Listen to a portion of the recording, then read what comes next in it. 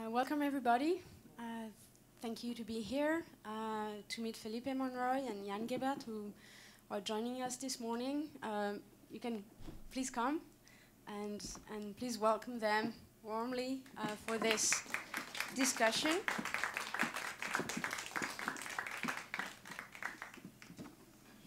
So we are here this morning to discuss the topic filming otherness. So we are going to listen to our two speakers to try and think about the issues and challenges faced by directors when filming otherness. Felipe Monroy, you come from Bogota, Colombia. You settled in Switzerland 10 years ago. You studied cinema in Geneva at Head School. And you've already directed several films. Your latest, Los Fantasmas del Caribe, was presented yesterday as a world premiere in the international competition. And it's a very personal film, since the protagonists are yourself, your parents, your sister, your niece. So it's a very specific case in terms of filming otherness. And obviously the film is also about the distance between you and them and Colombia. Can you please maybe say a few words about your film, about the story, for the people who might not have seen it yesterday? Okay. First of all, thank you very much, and I'm really sorry for my English, which is maybe very bad, but I will try my best. Okay, the film, it's I live in Geneva since 10 years ago because for economical reasons I should get out of Colombia, because I wanted to make my dream was to make movies and make cinema, and unfortunately in Colombia, if you want to make studies, you have to be rich, or otherwise it's very, very complicated. I mean, one university can cost around 6,000 per semester, which is a lot. And I'm coming from a really humble family, which we can watch in the film. She's an indigenous, my mother is an indigenous person coming from the jungle, very in the south in Colombia, at 14 to Bogota. And she's manicure, I don't know how to say, manicure and pedicure and whatever. And my father was a crack addict who were living in the streets for 40 years. So when you are coming from this social issue, it's very, very complicated to dream. And in the film, it's something like that. It's okay. The guy went to have the opportunity to go, but he have a lot of sufferings from inside. Because living in Colombia in the early 80s, I mean, when you get born in Colombia in the early 80s, and it was the war with Pablo Escobar. I don't know if everybody is advised of that. And it was very, very painful for us, because there was car bombings every day exploding in Bogota, in Medellin, and in the other regions. And we have this war with the guerrillas, FARC and ELN. And an old history of pain and suffer very deep inside that I think so we all Colombians carry on, and so the film it's about how is my personal pains related to my family, at the same time the country trying to get into the peace process and sign a plebiscite. And then, well, the family cannot reconcile it, and as the country, as the image of the country. That's the film about it. And by the way, if you haven't seen Los Fantasmas del Caribe yet, you can see it right after this discussion, actually, at 12, just in case you haven't seen it. Jan, thank you to be with us. You come from Czech Republic. You studied history in Prague, and you worked as a journalist too. You've directed a film in 2012 called Stone Games. Games. Games, yeah. Which was dealing with a war monument for the German victims of the annexation of the Sudeten before World War II, and triggered like a nationalist outburst. So it already had to do with history and politics in a way. And your latest film, When the War Comes, which was presented yesterday as a Swiss premiere, is telling the story of a young extremist political leader, Peter. And obviously one of the strengths of the film is to show this protagonist, which is very problematic in a way. I mean, one of the strengths of the film is that we feel like we're watching kind of like a dictator in the making in a way. Can you tell us a bit more about the film for those who haven't seen it yet? Yes. Good morning. The film is actually set in Slovakia, and I discovered it like 3 years ago. And I just almost randomly ran into the information that there was a paramilitary group only like 400 kilometers from my home in Prague. So I was really surprised that in the middle of the EU, you have something that you would never kind of expect there. And moreover, I learned that the organization called Slovenskí branci, Slovak Recruits, is run by a guy that was actually trained in Russia, and that he's only a teenager. At the time when I discovered the topic, he was only 19. And the rest of the organization was also very young. They were mostly teenagers too. So I almost immediately realized that there was something very interesting going on.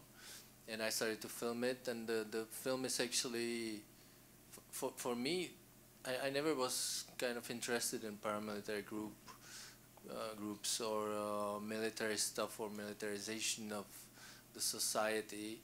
But in this small group, I felt that they are something like a mirror of the society, a mirror of what is going on in Europe right now, with the populism and nationalistic tendencies rising.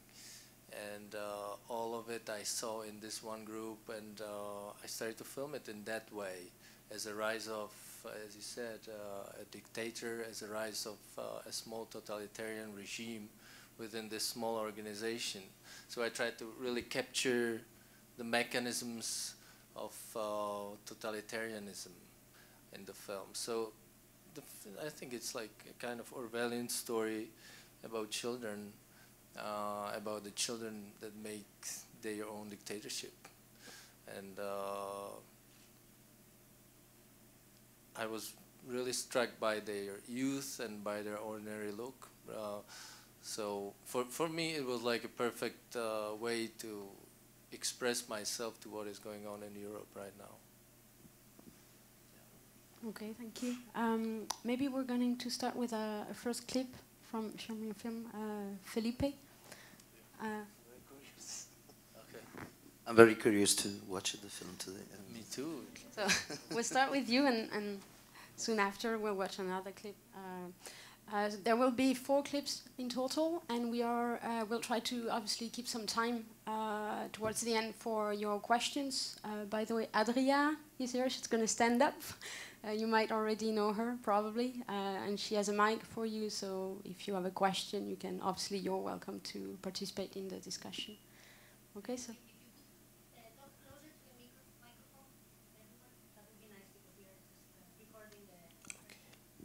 Okay, we'll do our best. So let's watch the first clip.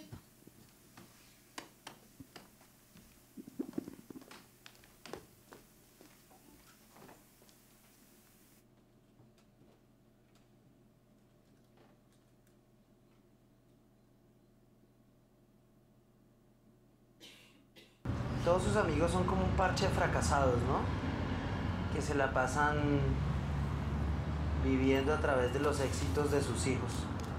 No, él no vive a través de los éxitos de sus hijos. pues siempre hablan, mis hijos están en Europa, mis hijos están haciendo plata, mis hijos...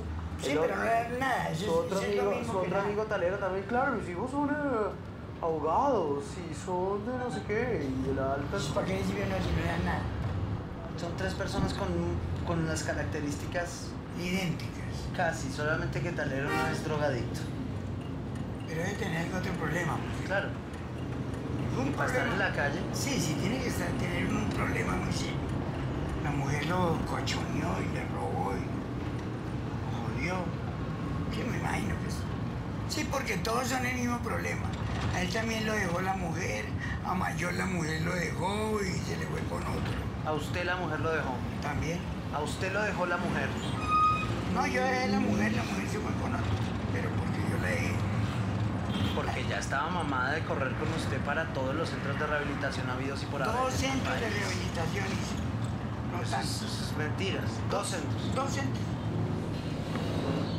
La comunidad terapéutica ya me metí 1 año.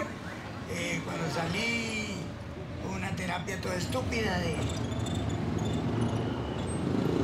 terapia vaginal, que es lo peor.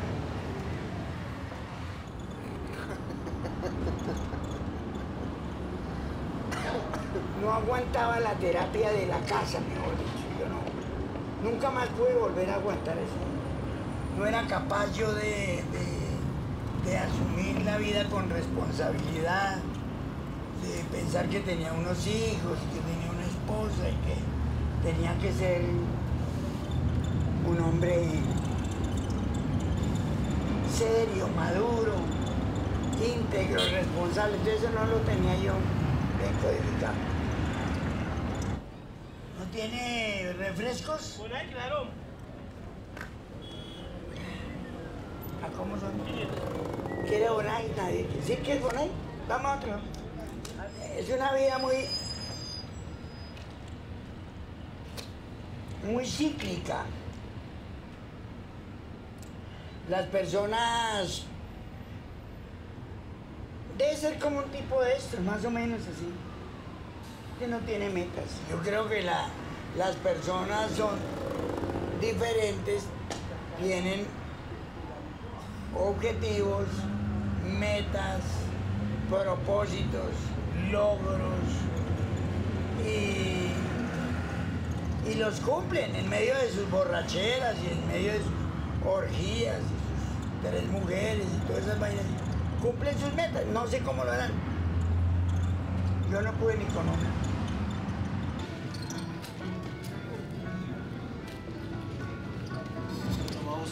¿No va a buscar el espejo? Ahorita le hago otro, ya ahorita le pongo una cinta y una vaina. Ya lo arreglamos, eso no. Es que tengo que ir hasta otro lado lejitos, ahí ya es más lejos y ya se acaba el día y ya no hago nada. Entonces tengo que hacer aunque sea una carrera a ver cómo quedó.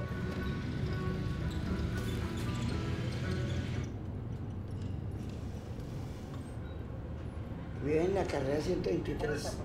Sí, señor.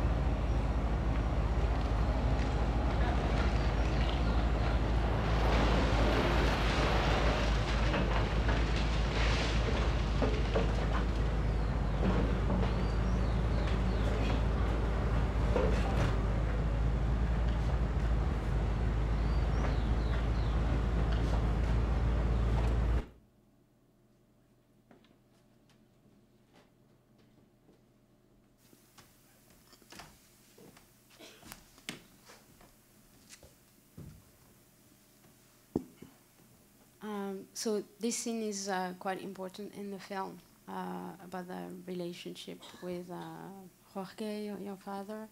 Can you maybe explain? You talked about his addiction problems, and in a way you were estranged to him, and even in a way the rest of your family. So can you tell us about how difficult it was maybe to film this estranged family, and how you convinced them, and especially him, to be part of the film? Okay, I just imposed myself to him. I said that you abandoned me 3-4 years ago, so you must do it, and I don't care. So he just did it, and it was. We have this kind of a special relationship with my father. Each time even if we don't live together in my childhood, it's okay. But we have this bounce of love, which is more powerful than everything, and for I doesn't wanted to looking for an explanation. Which I think it's going to be a feedback here. I wasn't looking for an explanation, but more try to take on him how his feelings, not going at the judgment, but just try to push him to let express himself, which is most important, because I don't know, maybe I think so. The cinema is not the space to judgment, and it's not to us to judge anyone, but just put it like las cartas sobre la mesa. I don't know how do you say. Please help me. Yes, so I really he doesn't resist as well, and he's kind of Robert De Niro, a Taxi Driver or something like that, in his way. And I mean, the camera loves him, he's with this big expression, and you can see and feel it, the suffering of but also the beautiness and of his own nature, he's a very, very unique personage, and I think so. When I was shoot at the first in 2014 in the scouting locations, I just realized that very, very quickly that the camera needs to get very close to him, because his face is showing us his life and his sufferings, and I thought that was the good way. But I had a cameraman with me. I didn't film myself, so which is going to give us certain distance, and not because if I'm filming my father, myself or my family, I thought maybe I couldn't have this good distance that you need to construct something that is yes, your own point of view, but you are making a film, and somehow a film it's as well the distance between the subject and you, and I think so this cameraman brings me this, and make me see the opportunity to be more reactive to making questions and thinking, really focusing in my job, filmmaker. You know what I mean. And if we take this specific sequence, the fact that you shot in a car, was it because you spent a lot of time talking in this car while he was driving around, or was there another intent in a way, like trying to bring you closer? I mean, physically, it's a small car, so you're quite close. Well, it's not a small car; it's a big pickup truck. Yeah. Yes, we are three. But it feels like, yeah, the camera is really close to him. Yes. So, how did it happen? Why this? I don't. He's working as moving people and the stuffs, and I don't know. He just used this car to eat, to earn the early bread. I don't know if this is so religious. But he's using this car, and I doesn't want it to. Actually, in my films, I try to include myself, me, and the cinema in the life of the people, and not brings them to me. You know what I mean? I think so. This is the good position to me. It's where I feel more comfortable, because I don't know what to do if I take this and put it this. It's like I can do it sometimes, and you can see some mise en scène parfois. But what I thought it's I'm coming back to this country to make this film. It's up to me to get in touch with him and getting closer to him in his life, not him to take him out from his own life. And he's working in this car, like I don't know, like 14, 16 hours per day. So we spend a lot of time together. Thank you. Jan, I would like to ask you maybe more specifically. So you told us about how you got aware of this paramilitary group in Slovakia. Obviously, one of the first questions that one's asking themselves when they watch the film is, how did you make a connection with the main protagonist? Is it you who contacted him? How did you convince him? Or how did he probably tried also to use you to get publicity? Yeah, sure. Well, it went kind of smoothly at the beginning. I was kind of surprised. I found the guy on Facebook because at the time when I discovered the topic that there was this group, there was only one article circulating about them, and that was the only place where I learned the name of the leader. I found him on Facebook, and you know, I put the name in Facebook, and you know, different people popped up. But so I logically picked up the guy in a uniform, and I wrote him a message, and he replied in 2 days, and he agreed to meet, and it was kind of immediate reaction that I really understood since the very beginning that this was this was something that I need to film, that there will be a feature film about them. So I almost immediately proposed to them that I will pitch the film to HBO, and if they were willing to really get filmed. And they were kind of suspicious at first, but the leader, he really liked the idea that HBO Europe would film him because he would love to be in the company of the Game of Thrones, and he would consider himself like a protagonist, like the kings of the Game of Thrones. And there was this kind of there was something that really surprised me. These guys, even though I would think that they were really extremist in what they do and very radical, and you would think that they would probably try to hide everything what they do, the reality was quite the opposite. They were kind of proud of their actions, of their ideology, of everything. So they were willing to share it, and I was really surprised by their openness. Still, they were very cautious. So, in the first filmings, I always traveled only myself and the cinematographer, and it took time to put them the microports because they had the suspicion that we might work for the police as well, for the secret police. There was this paranoia among them. So I kind of convinced them, or part of them, that we are not policemen and that we don't work with them. And after like a couple of months, when we convinced the leader, the rest followed. So it was actually one of the advantages of like military organization, that once you convince the head of the organization, the rest will obey.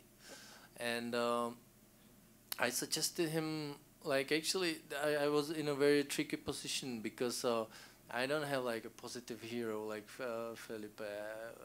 I have this anti-hero, a guy that is xenophobic, and he represents everything that I don't like. But still, there was something I could connect to. He was, in a way, he was a nice guy. This was like the most tricky thing about the filming, that to keep my integrity, really, not to lie to the guy, and to still make the film I want to do. So it was a very tricky balance, and I'm not sure I succeeded ethically. I'm still not, I don't know. But the thing is that I kind of honestly explained him that I wanted to make a film that would be composed out of solid scenes without any third person talking about them, without any commentary, without any voiceovers. So, and this is really how I always, how I envisioned the film. So it was not that I adjusted the method to what would be acceptable for them. It was the best way to film it for myself. So they were okay with this observational method. They kind of thought that it would be a truthful image of them.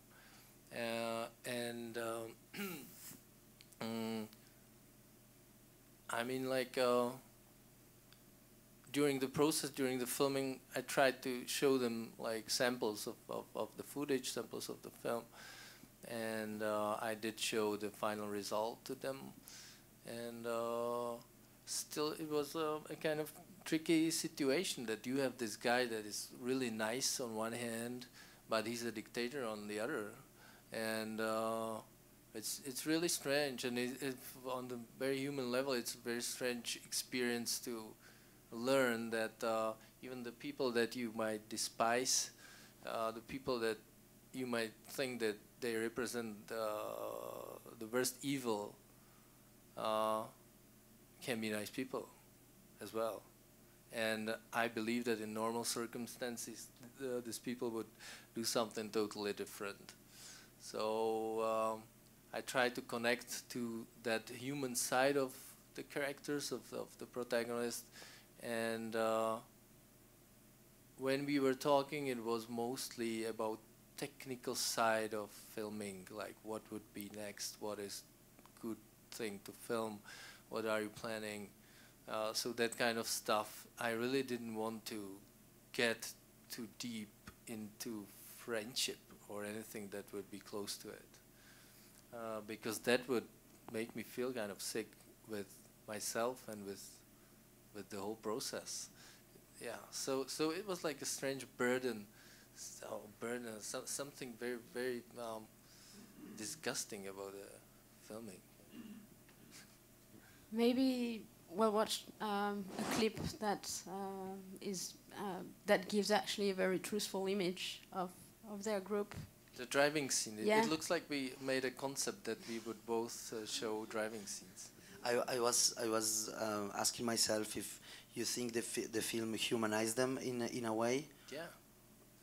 Yeah, that's a good question, because I really that was my intention, to humanize fascists, because what I believe is that we shouldn't look at those people as something that is far away from us, something that we can laugh at, something that is funny, something that is like a penguin in a zoo garden. Really, it's not like that. It's like the problem is so close. It's like if your brother was a fascist. And I think I tried to really make the film that way, that you would be able to kind of connect to those people, that you would realize that they're very similar to your neighbor or to your teacher or to your good friends. Because well, in Central Europe the situation is that heavy, that normal, orderly citizens are fascists, not because they wear uniforms, but the ideology just is so popular now. Okay, let's watch it.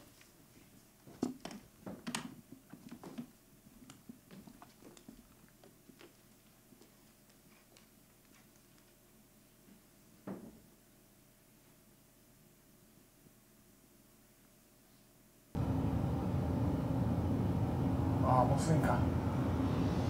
A oni tam boli uprchlíci. Videli ste ich? Ne. Kurvy. Videl som na... Celá rodina tam je. Nenadávajte. Ja, pardon. Tu sú, Oni sú vôbec ani monitorovaní. Oni utekajú do lesa. Žiadna kontrola, nič. Bežia do lesa hociak. Totálny holubník, bordel. Robia si čo chcú, žiadny dozor. Oj, čo ich tu je?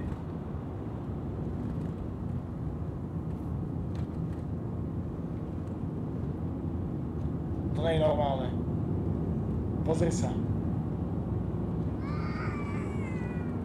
Čo je, ty? Ešte kriča. Bordelári, skurvení, hnusní. Pozri sa. Je horšie aj cigáni. Jeb na to, policajti sú tam. Go home, Afrika! Jeb na to. A ďalšie, to nemá konca, tu asi celý deň takto chodá. Do večera budeme kamaráte, tak? To je chore.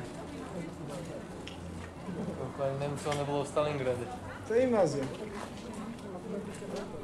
Čo? To je moc. To je úplne to mrazí, kamarád. Toto je úplne kolonizácia. Úplne kolonizácia. Ale si zobrať ten samopal. Úplná invázia. Pozri, čo ich ale ide, čo to ide, čo to je národa.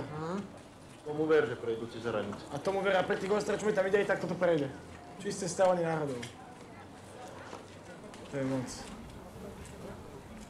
Pozri, aký zahalený. Bezpečnostné riziko je z mraky. Toto nečíha nič dobrého. To bude vojna v Európe z tohoto tému.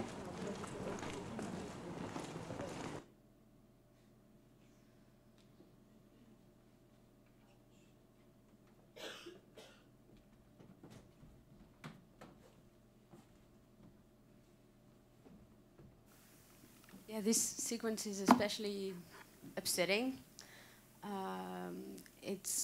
So they accepted. You said that you showed the results and samples of the film as you were shooting. So it means that basically they agreed for this sequence to be part of the film. Well, they did not agree, but it's in the film. They didn't have like a right to really erase anything from the film. So this is one of the scenes they did not like and didn't like it to be part of the film. But there was this cat and mouse kind of game between me and Peter, the main character, because he wanted to be seen in a certain way. He only wanted to show only part of his, organization, part of his character. Basically, he wanted to show only the facade, and I wanted to go underneath it somehow, and it was kind of difficult, really, cinematographically, if you want to make an observation and you still want to dig under the surface.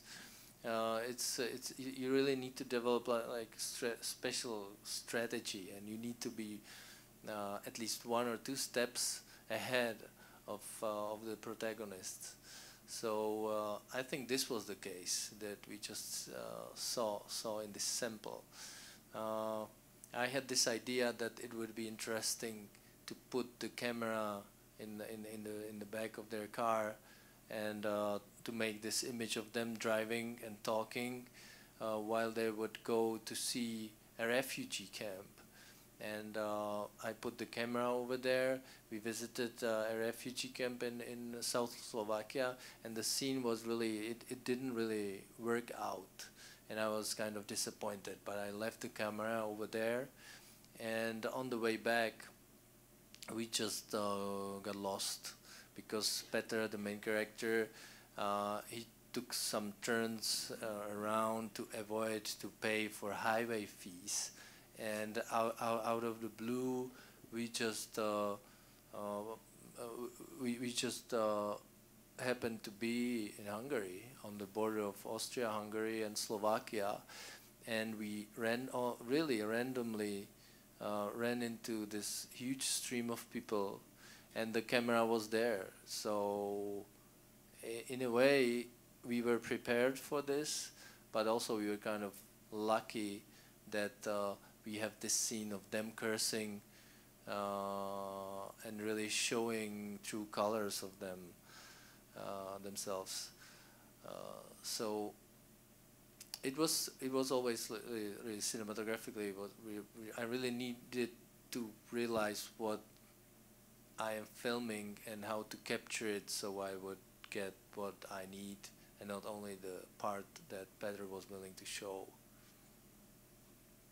And yeah, and when they watched the film, it was like kids watching themselves on TV, so they were laughing. And then the very next day they said that they would sue me because they don't like it. And 2 hours later they said that they changed their mind again and that it's okay, and now it's not okay again. So it's really evolving, the relationship to me and to the film. So I think it would mostly depend on the reaction of the public in Slovakia on the film. It's not about the film itself, because there is this general misunderstanding of what I would consider acceptable behavior or normal or okay behavior, and what they consider okay behavior. Like some scenes for me are totally discrediting, and they still find it like okay because it's themselves, doing stuff. So I don't think they see the film in through the same lens as most of the people. How do people receive the film? You already show it in Slovakia? No, not yet. Okay. Not in Slovakia.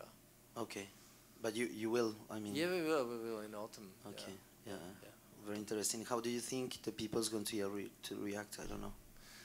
I don't know, but the fact what is, are your expectations about it?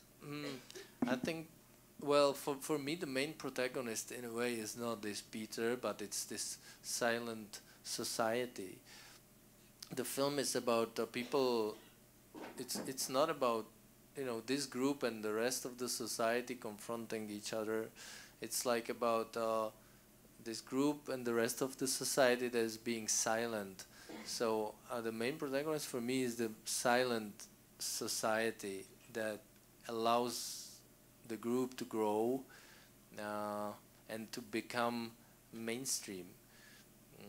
So it's a kind of, I think it would really show this silence and reveal it to the public, and I think it's not okay I think it's, you just can't let it go. If you the society just can't let it go. The authorities can't let it go so easily that they would see this extremist group just having a green light from everybody, from parents, from the police, from really everybody.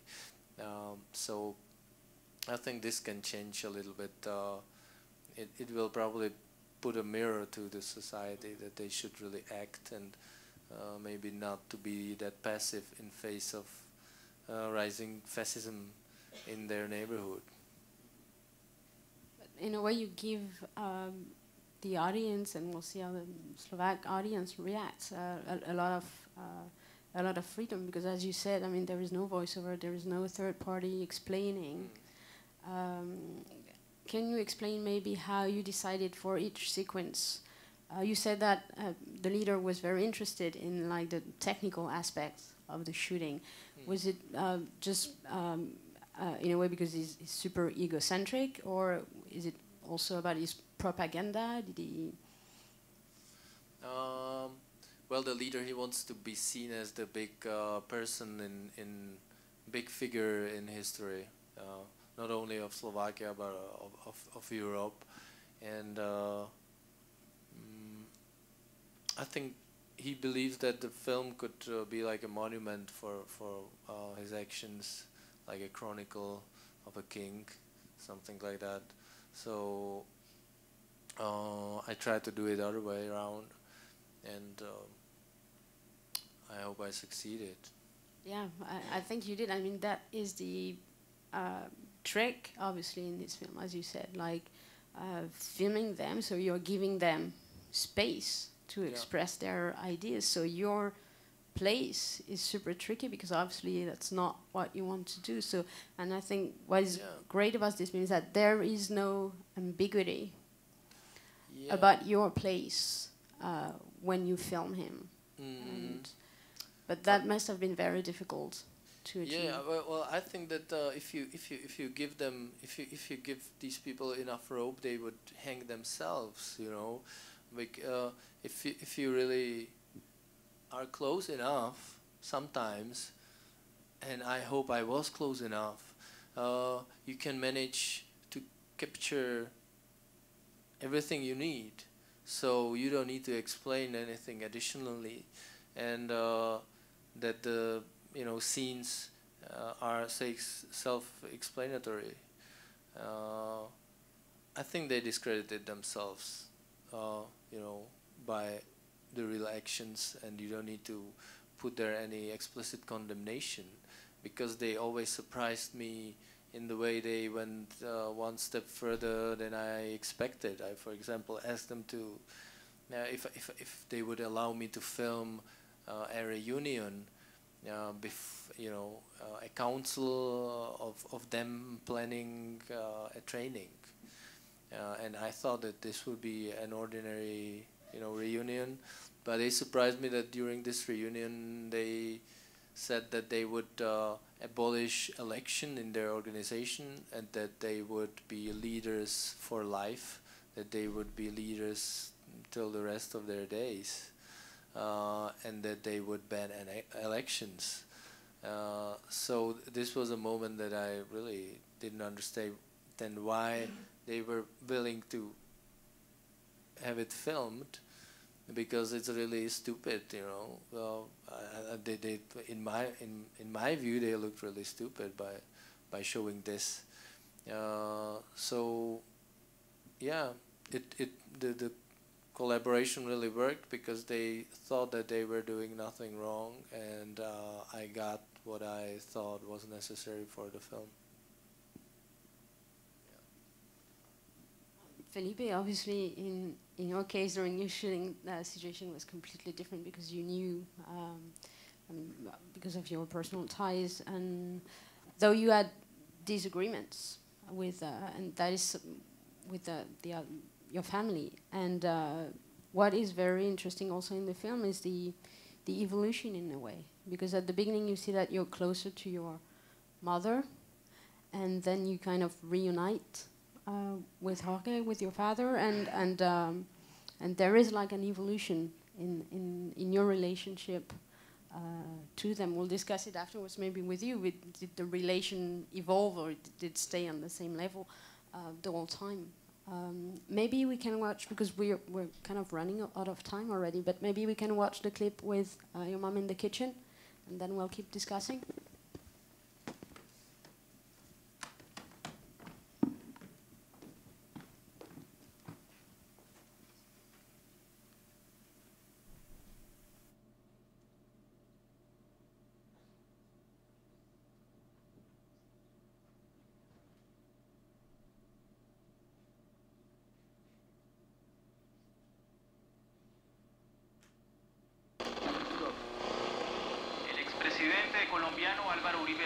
Rechazó este martes el proceso de paz entre el gobierno colombiano y las FARC.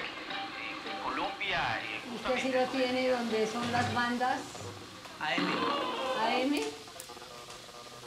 Ahí. AM. Espérese, RCN. No, RCN es un canal de progrivistas asquerosos. Hay que escuchar el 50 y el 50, mijo. Prefiero Melodía. Melodía es un ahí, ya. W Radio. W no. Ay, pero mío, ¿usted qué es? W es de un calvo burgués, ¿no? Y usted es otro burgués que vive con los burgueses. Nunca. ¿Es un burgués? Aquí está. Eso es ser homofóbico. Homofóbico es otra cosa. Entonces, ¿cómo se llama eso? Bueno, alérgico. Eso se llama ser intransigente. Sí, No, claro, bueno, no lo voy a negar que note que tengo unas posiciones políticas bastante severas y radicales y que no doy mi brazo a torcer nunca. Yo, por ejemplo, nunca entendí por qué tú votaste 2 veces por Uribe. Pero tú me lo has dicho N.000 veces. Pero nunca lo he entendido. Vives.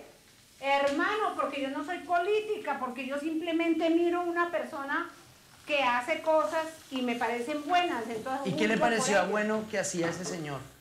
Ni me pudieron convencer los guerrilleros, no me pudo convencer su hermano, ni su Mao Zedong, ni su... nada. Yo ya no estaría contando el cuento. Pasé por todas esas cosas como los gatos. Pero sí te convenció un hombre que hizo... La revolución que cambió totalmente todo el mundo. ¿Sí me entiende? Y que lo seguirá cambiando No, pese a lo que... estoy hablando del presidente Uribe. Dices que no te convenció Mao Zedong, que no te convenció la guerrilla, pero sí te convencieron los discursos que tenía este señor para llegar a la presidencia. Los discursos me pudieron convencer, pero, O sea, pero no sus hechos, mi hijo. Al principio me parecía simplemente un hombre de familia, un buen padre, Yo miro eso mucho. Aunque yo no haya tenido un buen matrimonio, no significa que yo no aprecie un buen matrimonio. ¿Sí? Donde hay orden, donde hay un esposo, donde hay unos hijos, donde hay una mujer que ocupa su lugar. Eso para mí ha sido vital en la vida, porque lo heredé de mis padres, eso fue lo que yo vi. ¿Sí? El hombre se respeta no por llevar un pantalón o por llevar, es simplemente por lo que representa ser un hombre. Un hombre, acabar. Tú vienes y me acusas porque yo voté por un señor que simplemente decía que el país necesitaba tener orden. Y para mí eso es muy importante. Es como una casa se conoce por la limpieza, por el orden. Usted se le olvida que cuando yo salí del monte a esta ciudad, no tenía sino un vestido lleno de manchas de whisky, de plátano, y un par de zapatos plásticos que mis piecitos tenía que tenerlos así puestos para llegar a un puerto que tú acabas de conocer. Tú no te has preguntado jamás cómo llegué aquí, quién me ayudó, qué fue lo que pasó. En una nación donde hay tanta injusticia y tanta cosa, yo podía haber engrosado el cordón de miseria existente en el día de hoy. El pueblo sí necesita despertar, necesita con urgencia despertar, pero no a la manera de los que hacen la guerra, sean uribistas, santistas, o paramilitares, o guerrilla. Todos están equivocados. Todos, absolutamente todos. Y sigan buscando la paz por ese medio y van a encontrar solo guerra. ¿O sea que tú no crees en el proceso de paz? No, en ese proceso de paz yo no creo. ¿Sabe por qué? Ya. Porque la paz verdadera solamente me la da Cristo Jesús. Nadie más me puede dar la paz. Espera el tiempo. Déjele al tiempo el tiempo. Llegará el momento en que sí se levanten, pero antes vendrá alguien que sí va a decir que tiene la solución para cambiar el mundo. Espérenlo, pero no se dejen meter los dedos en la boca. Eso sí que es, mejor dicho, seguimos. Bueno, mis niños, a ver, ¿tú sirves esto? ¿Yo sirvo esto? Voy a traer una fruta para jugo. No, yo tengo para jugo, hijo. Yo tengo aquí. A todas les gusta el lulo, ¿verdad? Sí. ¿Cierto? Ok, entonces, pero yo no voy a hablar de juicio. Yo tengo por ahora que hablar del amor y vivir el amor de Dios.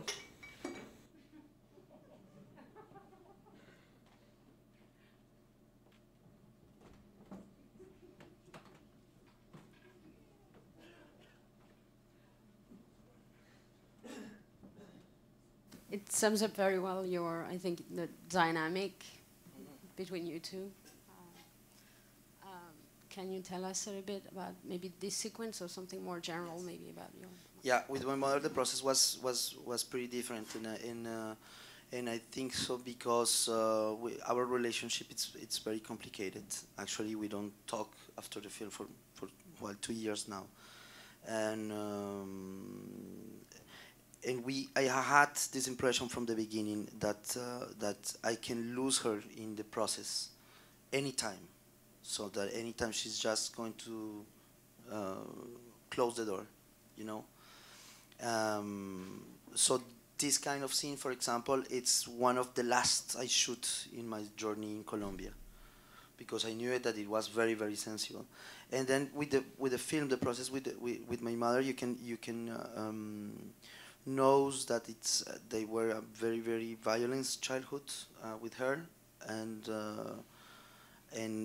that is a lot of pain between she and us. I mean, my sister and me. But what we taking really care of during the shooting is that anything wasn't explicit, because there is some matters that is only belongs to my family and me, and this is about my privacy life. But there is another way to take it that make advance la narration, you know, qui font avancer la narration. And that's important for the movie. Otherwise, so that was the way we try to take this personage. Like my mother was very, very fragile relation, and it was always walking in. We say it caminando sobre huevos, something like that. Walking on eggs. On eggs. Yeah, you had to be very careful. Very, very careful. Yes. I just wanted to make, sorry, this is very unconventional, but about your film. I'm sorry, I have these images. I have a question about your film. Nice, but it's not a question, but I just realized that they are very, very, very young, and when I watch just this film, and I think so. Yeah, they have their own discourse. But what is really m'interroge, m'interpelle. Questions, yeah. What is really question to me, and I think so question the society, and that's the really important matters of this film of yours.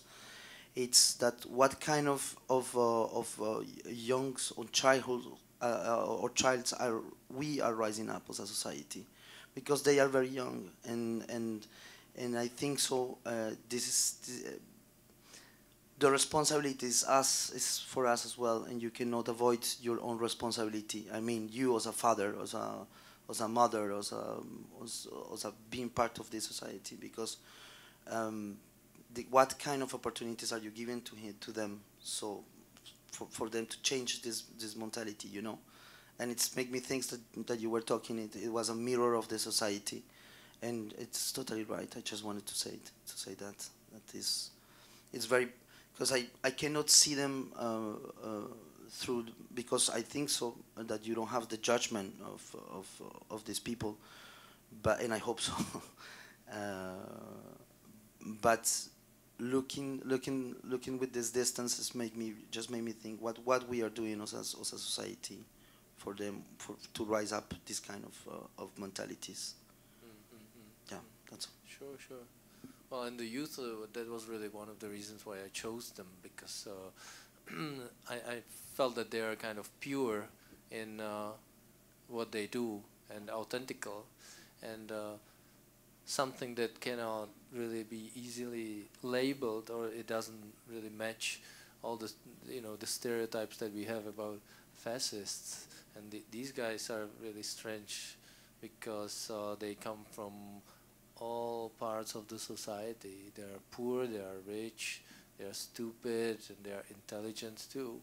So it's like almost a random sample of the society, and it's not even like I knew the answer why this is, where is it coming from, or what are the reasons why these people refuge to these kind of organizations, because it's like really almost everybody, all parts of society. But my question about your film is that whether the film improved your relationship with your parents or not.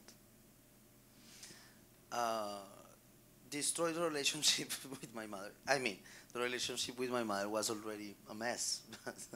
So just maybe keep us more distances, because this Uribe, for the people that know our advice in Colombia's matter, he's from extreme right, and he was the president of Colombia between 2002 and 2010, and for 8 years. And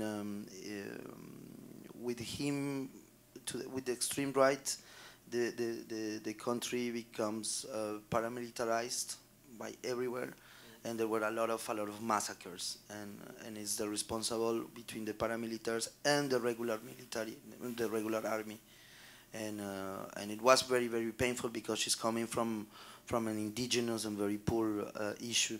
So it was very painful to me to realize that she's almost this mentality as well, of the right and order and cleanness, but at what price? And that's why this is like 1 hour shoot, and so in the scene is like 5 minutes or something like that.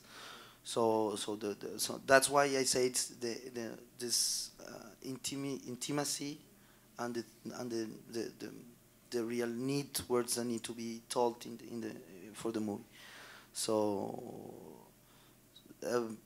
yes, for me it was just a confirmation that what I really knew it, but maybe it wasn't accepted, and I don't want her to demonize her as well, because she have her own reasons to believe, and she's smart, she's intelligent, and she's not that like the youngs, you know. She's very smart, so she can take her own decisions, and by taking her own decisions, she have to as well assume my position, that she can understand that my position will be retreat, getting back to our relation and our lives, because at some points, as I said in the film, while I have my very radical political point of view, and then she need to as well understand that at some points there is no reconciliation, and it's not, you cannot negotiate with some principles. I don't know how to say it. The principe de vie. Yep. We have one last clip to watch. Adria, do we have the time to watch one last clip? And then maybe I see someone who has a question. Maybe we'll give you some opportunities to talk. Yeah, okay, let's watch the clip if you want, and then we'll go for questions. Okay, thank you.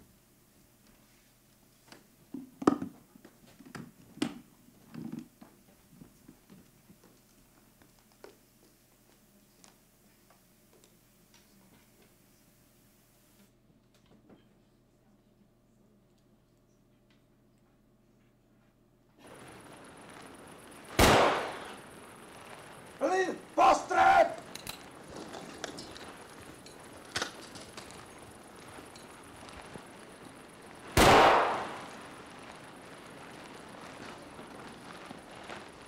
Prečo stojíš? Prečo si sa kurva postavil?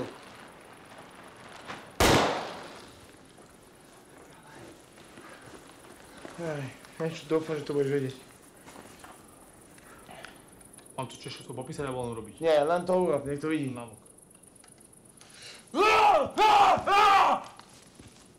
Sval sa mu niekto? Lebo to nebolo nič na smích, chápeš? Ešte raz, s tým bodákom, so zbraňou, chce niekoho zabiť. Nie mala na muchy. Znovu všetko o tom hovoriť? Či... Nie, stačí mi to ukázať, aj tak si myslím, že to robíš úplne na kokot. Ale to cháni, že ti budú kvôli tebe. Počúvaj ma, od oca.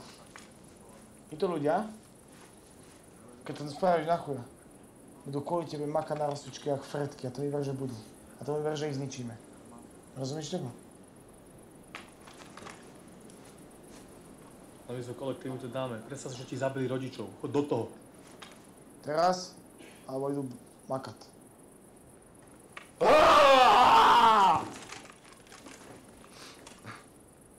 Poď sem. A teraz sa kúkajú, čo si spôsobom. Zbraňa dole. Pred seba. Ako sa voláš? Tak.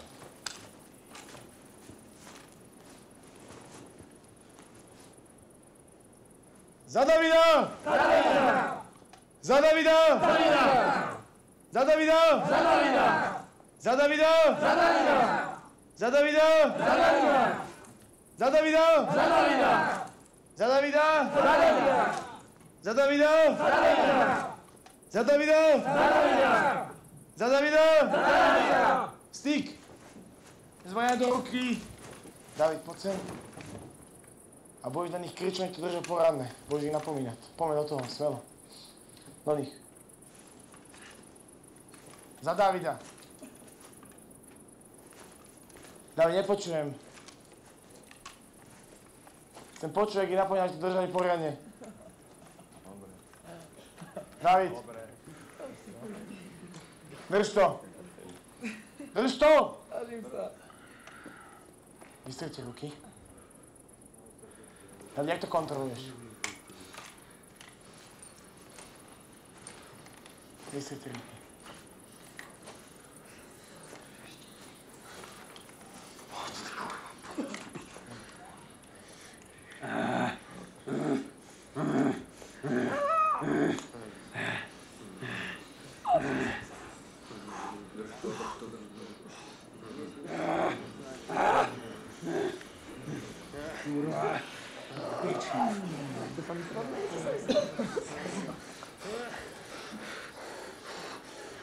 Zbraň dole.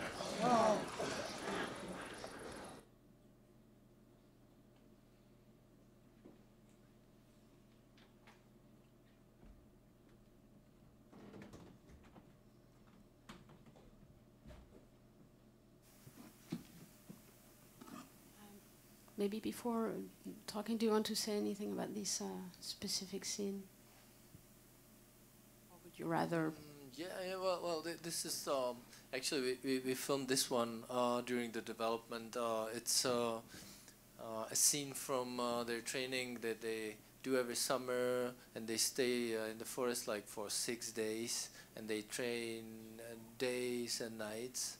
And this scene particularly was kind of strong for me because I saw like really bullying naked. It's like you know, Peter, the leader of the group, almost terrorizing you know, people that are in the, you know, the young members of the organization. So this scene is almost like an initiation ritual of a young member, and it's kind of heavy, but you also feel that the members are kind of are sensitive and fragile at the same time. You see it in their faces, or in the face of the guy that is actually punished. There was something that I almost knew.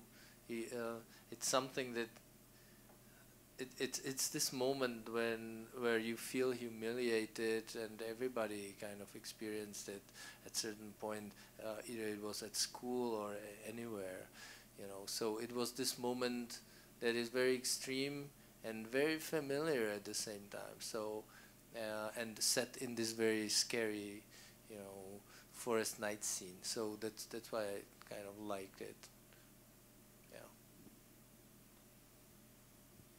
There's a question in the audience. Mais je parlais anglais, oui. Oui.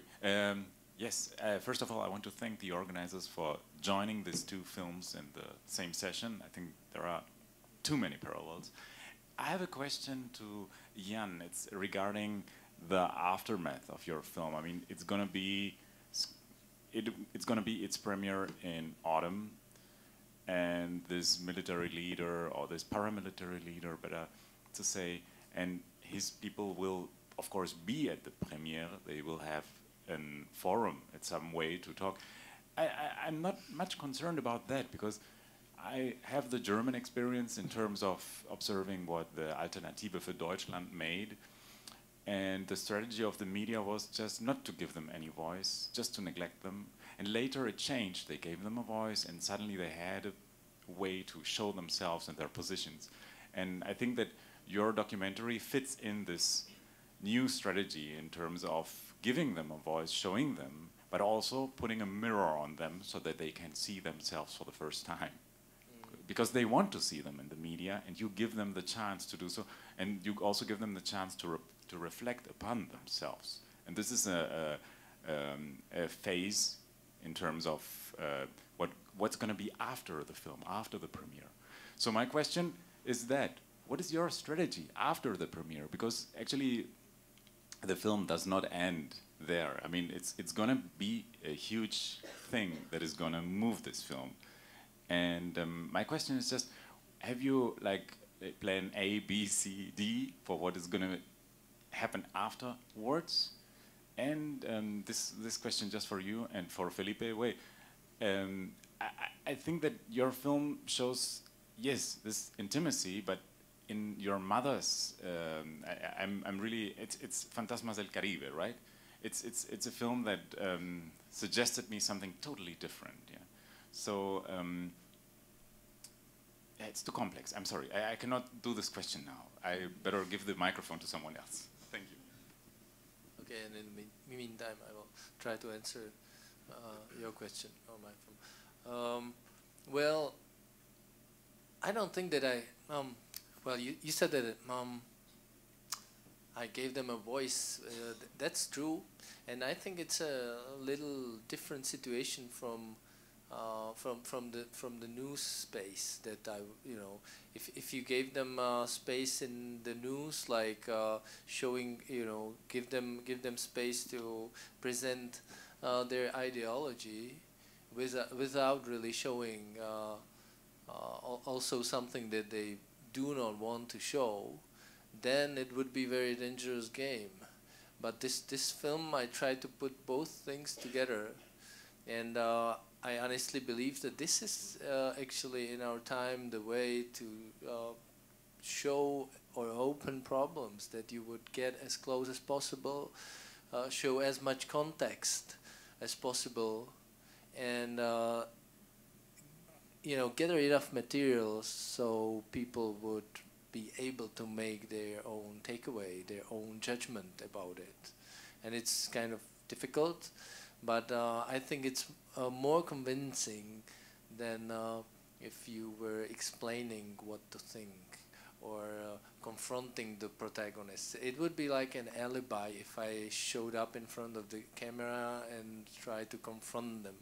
I think I don't think that this strategy works. So I totally relied on strong pictures, strong scenes that would really give you a truthful image of them, and show parts that would be also kind of discrediting for them. So it wouldn't be that superficial, and so it wouldn't be a propaganda or advertising of this group.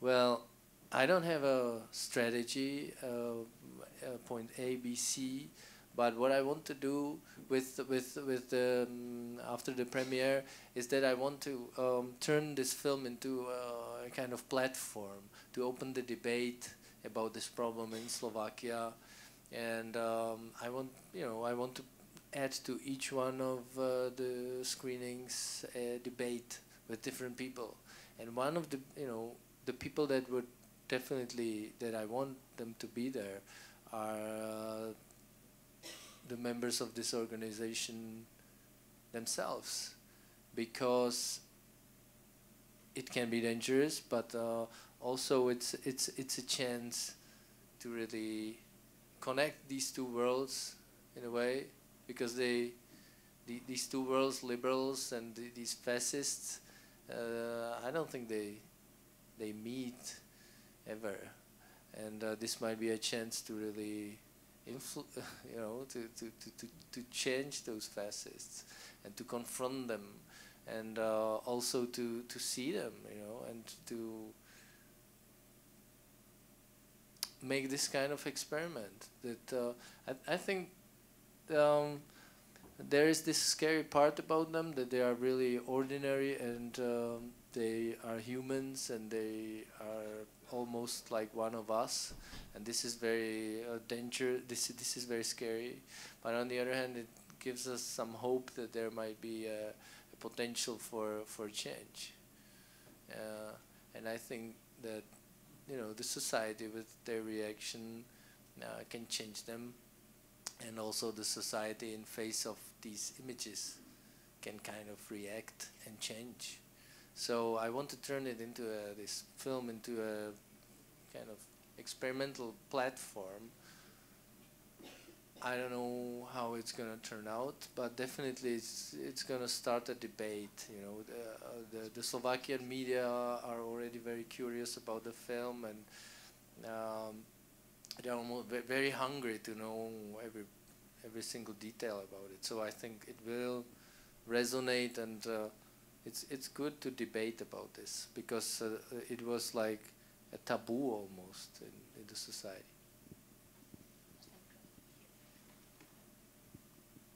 Yes, thank you very much, all three of you actually. One question for each. For Jan, my question would be, you said the people were somehow ahead of you as well. They were, you expected A and they did A+.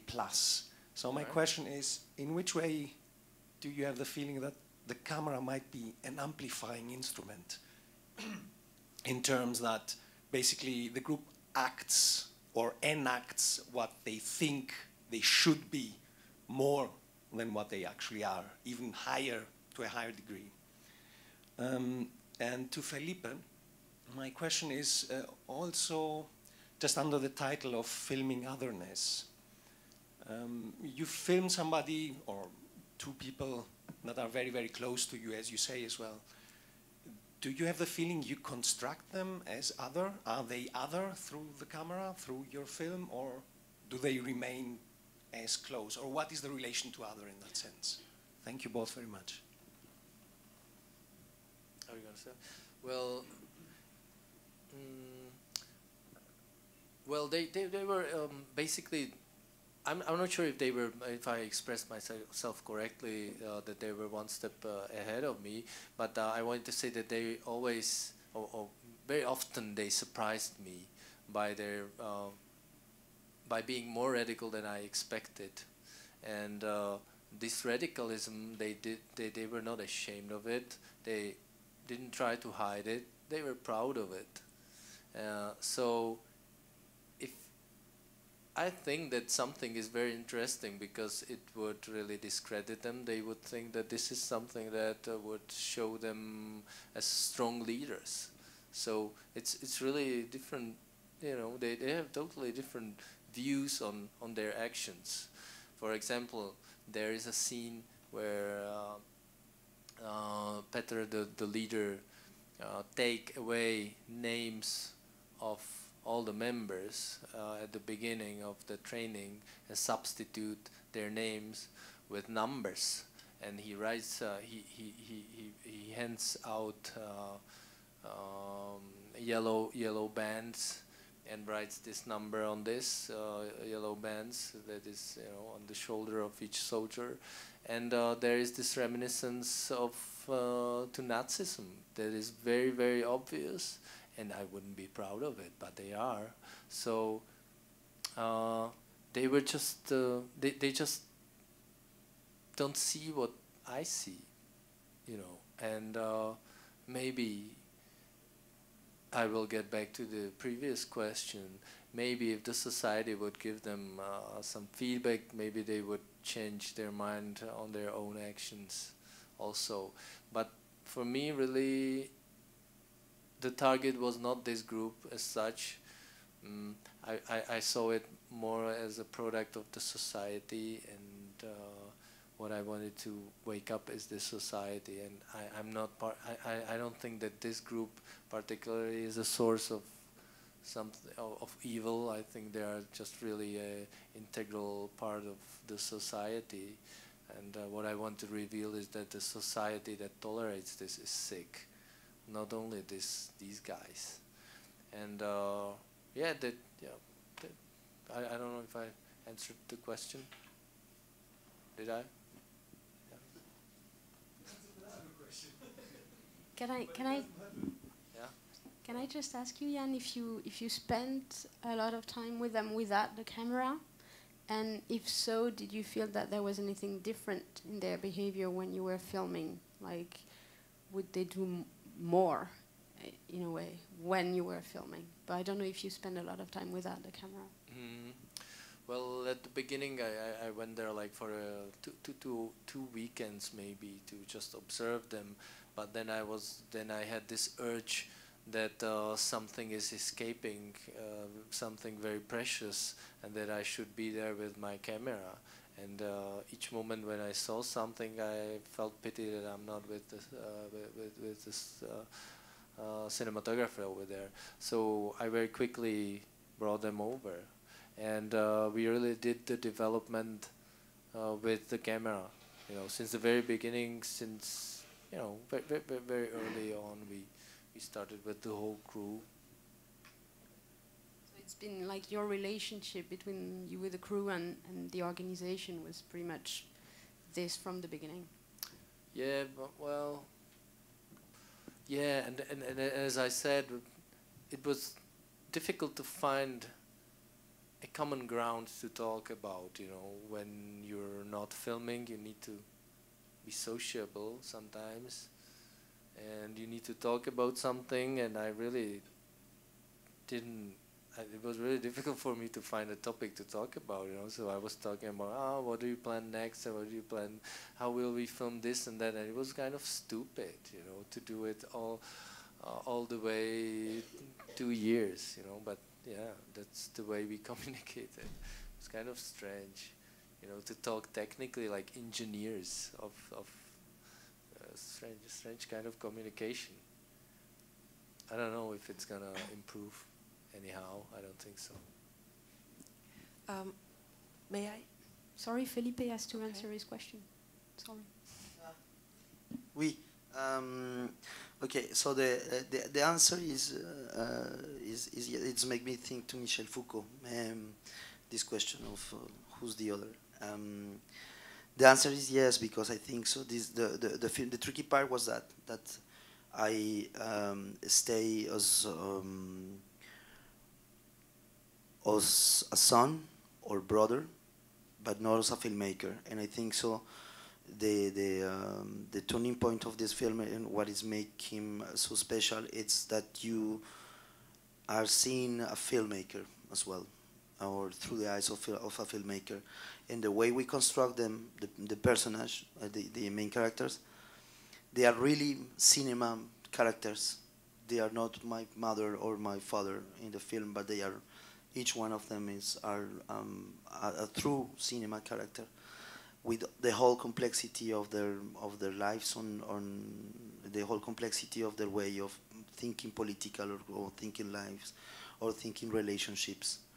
And I think so that makes me think that yes, we are really filming the other, and lets them to express themselves, because that's very tricky as well. That when you know someone, for you it's like en français on dit déjà acquis.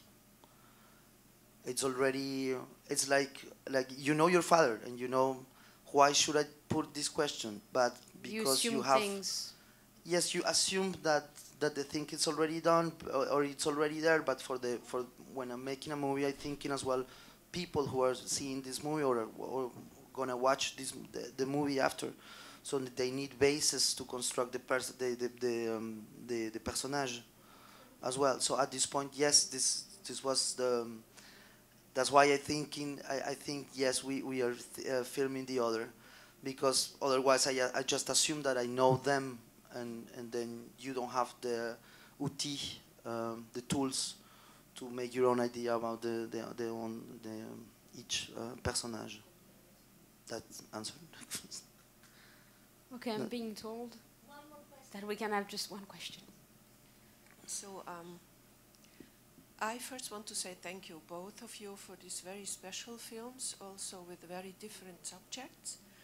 And I want to say I'm doing right now a film with one protagonist who is a murderer and part of a mafia environment. And I'm very touched by your film, Jan, because of this, my own issue. And before I saw the second clip, I wanted to ask you if these young people are violent. Now after the second one, I know. And I have a question about being respectful towards a protagonist who agrees to be your protagonist and let you film him. And I have the idea that I learned when I have to put the microphone off in my case. So my question is, why do you leave this scene these young people don't like?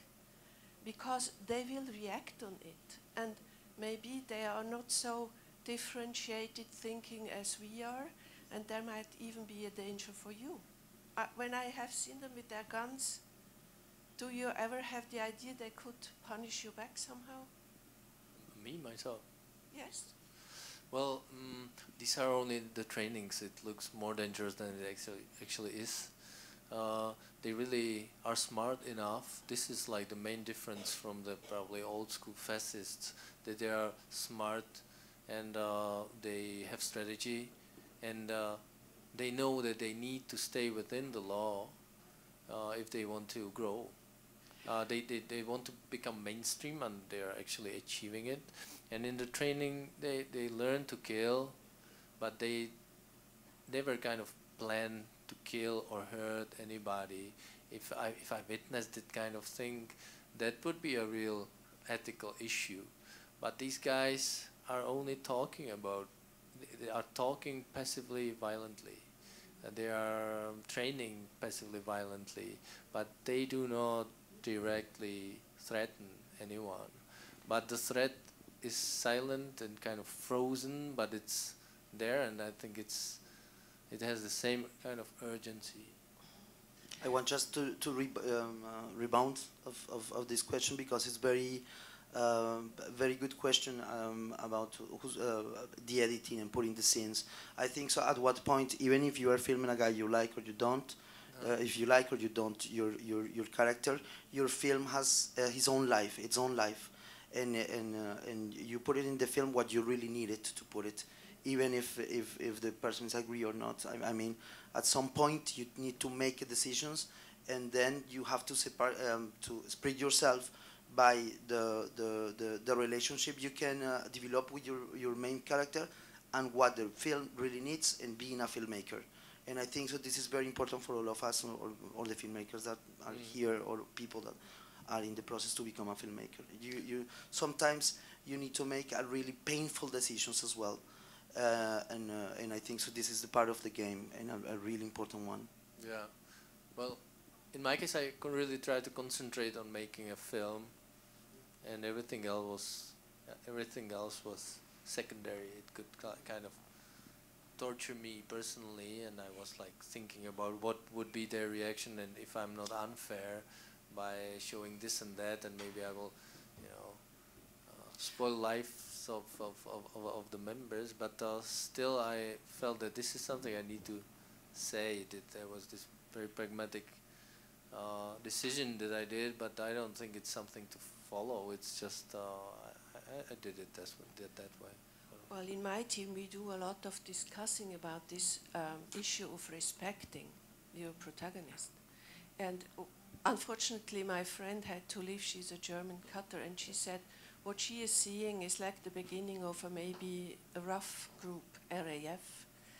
I'm not sure whether you don't make them smaller than they are. It's just my opinion. Like what do you mean? In my eyes, there could happen more than you can imagine. And who is going to overtake these young people? Well, maybe I cannot express myself the right way, but well, they are, in my eyes, they are more dangerous than you think. Maybe I cannot express well, I better. think they are dangerous, but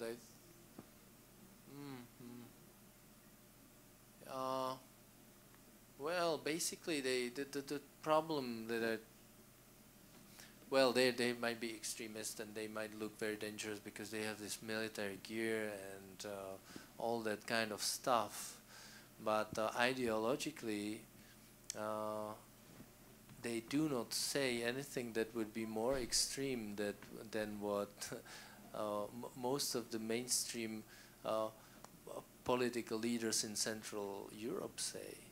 And I think this is much more dangerous than that we, for instance, in Czech Republic have a president that is as xenophobic as they are. He doesn't have a gun, he doesn't have a uniform, he has a nice suit, but I think he's way more dangerous. And I think that this fact that this ideology made it to the mainstream and made it to the top, that's the main problem. And I don't think the source of the evil are these guys, but that the fact that the ideology is pretty much everywhere now. The ideology is the problem, not like the military trainings.